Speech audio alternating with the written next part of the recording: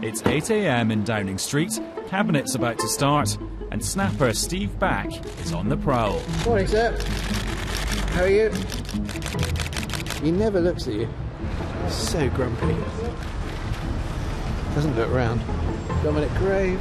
No, that's Chris Grayling, sorry. Chris Grayling. Previously a photographer on the Daily Mail, he went freelance after a helicopter crash in Iran.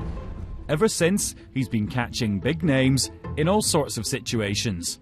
Jogging, a particular speciality. I walk around the park early in the morning and I bump into David Cameron, who doesn't jog anymore. He's injured. In fact, he has Masseur come to number 10 now.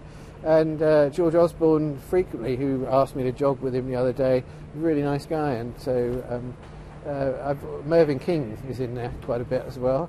He's also made his name with a series of accidentally revealed document photos. One led to the resignation of a senior commander from the Met Police. Another showed the Minister, Oliver Letwin, dumping papers in a park bin. Did part of you think, you know what, the decent thing would be to tell him rather than expose him to the world? I'm a journalist. I was just doing my job. I didn't know whether it was my job to tell him. I thought as Cameron's closest aide that this man should not be doing this. Round the corner, Stefan Russo is at a prayer vigil organised by opponents of gay marriage.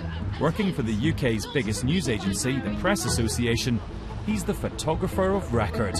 A lot of the time it's men standing around in suits talking to each other, but it's because of who they are. You know, I could go into the cabinet room at number 10 with the Prime Minister sitting there drinking a cup of coffee, ordinarily a very dull picture, but because it's a Prime Minister, you suddenly look into it and you think, oh wow, you know. And he's been there for other private moments, like when it dawned on David Cameron that he'd just become PM. You try to just blend into the crowd that were coming in and hopefully nobody sees you. I switched my flash off at that point because I thought if my flash goes off, they're going to realise I'm in here. And so, but it worked, yeah. Although for every momentous occasion or state visit, there's a charity children's party where the Chancellor meets a boy band. It does mean that photographers are great sources of Westminster village gossip, though. They see and hear everything.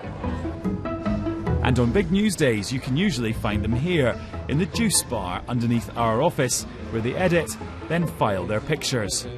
I wonder who's been unflatteringly papped today, and what they've revealed.